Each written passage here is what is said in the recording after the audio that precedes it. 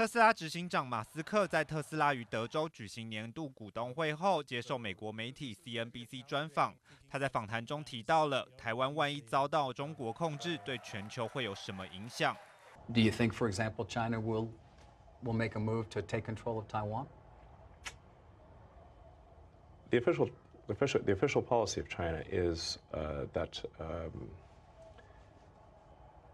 Taiwan should be integrated. One does not need to read between the lines. One can simply read the lines. 被问到中国控制台湾是否会对特斯拉这个企业不利，马斯克则表示，如果到了那个地步，全世界比特斯拉处境更不利的企业所在多有。The Chinese economy and the rest of the global economy are like conjoined twins.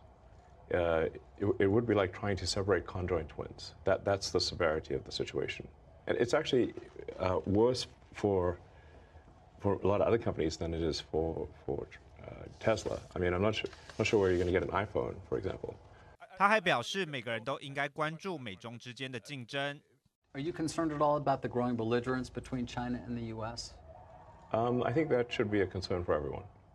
在专访中，马斯克还谈到他与 OpenAI 这间公司的关系。The reason I am the reason OpenAI exists. I came up with the name.